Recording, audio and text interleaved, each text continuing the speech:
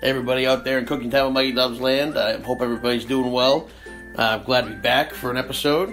We're going to make a fall beef stew. First step is ingredients.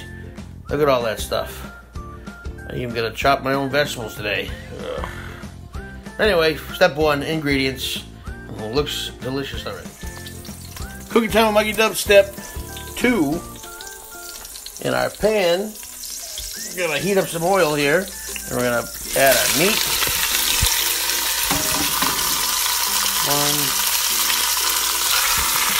2, turn that around a little bit. Alright. Then we're going to cook that down so it's brown on all sides. And then, as we go, we're going to season with some salt and some pepper, and we're going to stir it up, let that brown on all sides. Cooking Time with Mikey Dubbs, step 3. So I removed my meat, and I'm going to keep the juices in that pan and add my celery, add my carrots, add my potatoes, and my onion, and I'm going to add, just for fun, some mushrooms. There we go. And we're going to stir that all in that pot for about 5 minutes. I'm going to add some garlic to this as well and some salt and pepper. We're going to cook that for about 5 minutes or until it gets a little bit of color.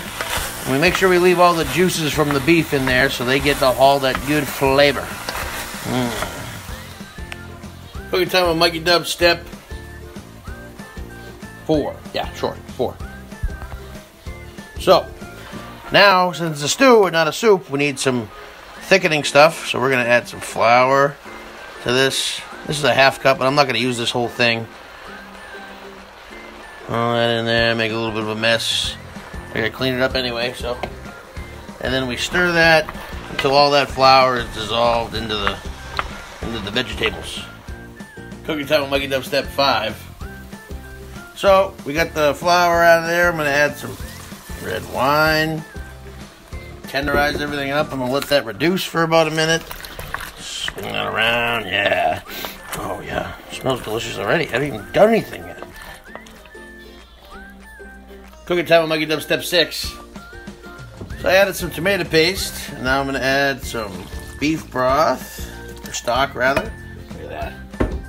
And then we're going to cook that all together. I'm going to add some herbs, some garlic powder, some onion powder, some thyme, some bay leaves.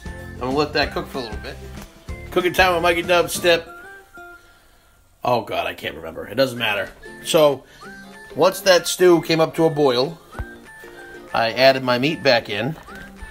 Look at that. That's already looks good.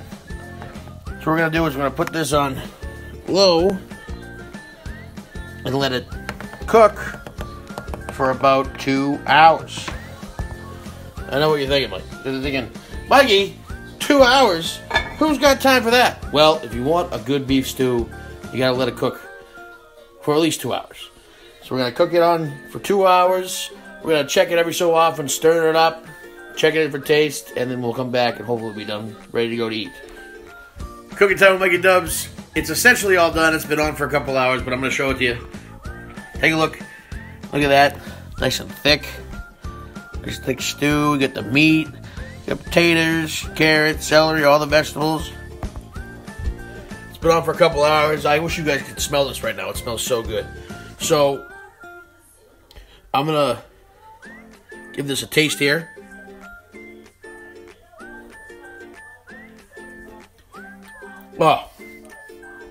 Oh my God, the flavor in that is unbelievable.